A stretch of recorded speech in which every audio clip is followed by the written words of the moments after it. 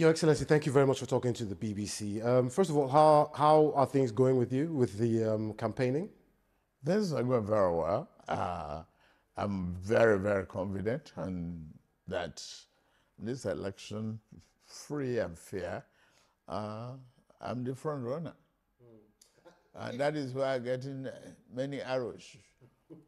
We'll talk about one or two of the arrows in a bit. Let's talk about your priorities. If you do win the elections in February and you're sworn into office come May 29th, what are your priorities? Security and economic recovery to accelerated development, to get Nigeria employed and get inflation down.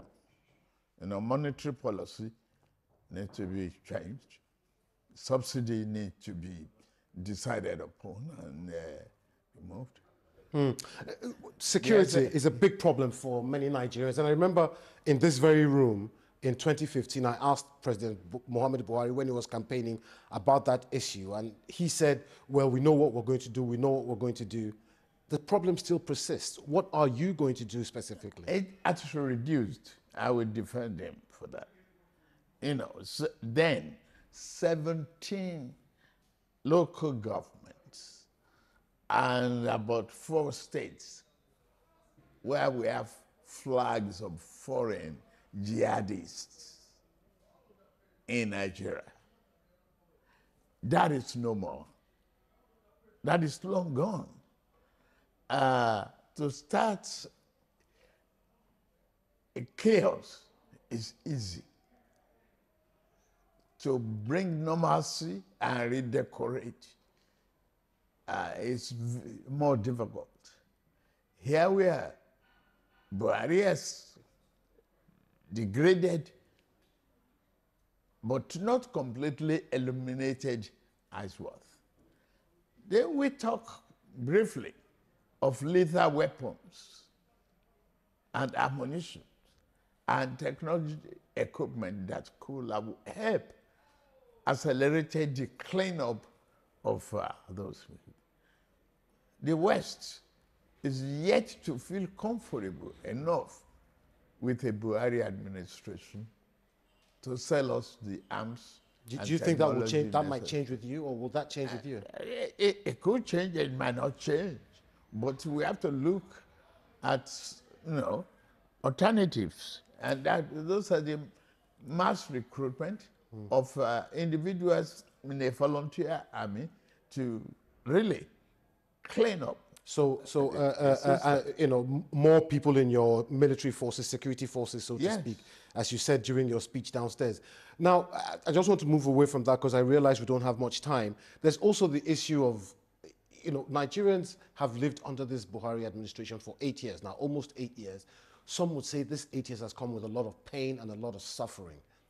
You are coming from the same perspective as President Muhammad Buhari, and you're members of the same political party. You helped bring him in to office nearly 8 years ago.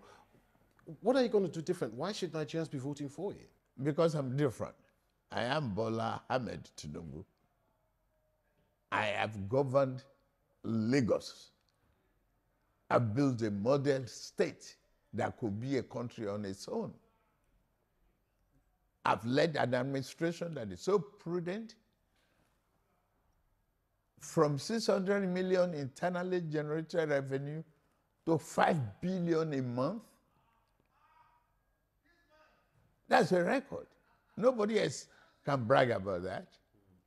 I've treated and tamed the Atlantic Ocean surge in Nigeria that will have perished many people in Lagos. The infrastructural renewal of Lagos is excellent. I've continuity in Lagos. Buhari has done his best. I can't run away from him being my friend, my leader in the party. I will not.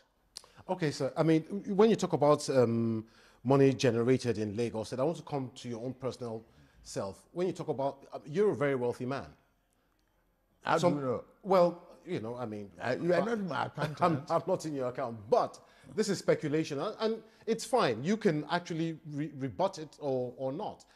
When I look at some publications and they say they're worth 4 billion, some is even more than that, but you refuse to explain where your wealth comes from. I know where you live in Lagos. It's a massive, sprawling mansion that takes up nearly a quarter of a street in a very expensive suburb. Why do you refuse? I mean, don't Nigerians have the right to know where the wealth of their next leader comes from?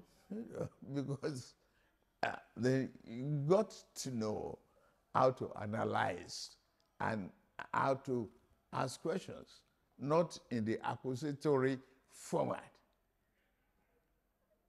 Are they enemy of wealth?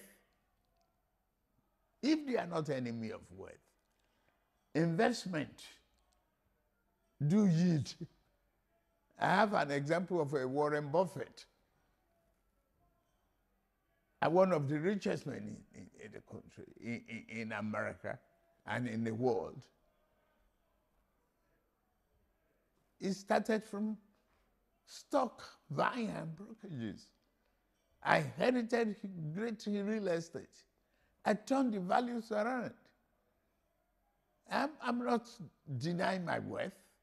I've not been, I was the most investigated, the most accused governor in the opposition up to, from for 8 years and up to 2007. And since I left the office, I'm still there. I've not taken any government appointment, no government contract. Yes, but some say the legacy you left in Lagos State was that, you were getting a share of the revenue that Lagos State was generating. Hey, excuse me, share what? Have they proven it? The World Bank has, IMF has investigated the record in Lagos. What's wrong with them? And I want to move away from that. It's envy. I think you've kind of explained that, and we don't have much time. If you were not running for president, sir, you have two main opposition candidates, Abubakar Atiku and Peter Obi, who people are saying, he's the young upstart, and I mean that in a very positive way. Young where? Young upstart. Have they been governor of Anambra 8 years? Anyway, Your Excellency, if you weren't running for president, which of your two major opponents would you be voting for? None. Why not? Because they are not as competent as any other person out there. They have no track record. None of them is qualified except me.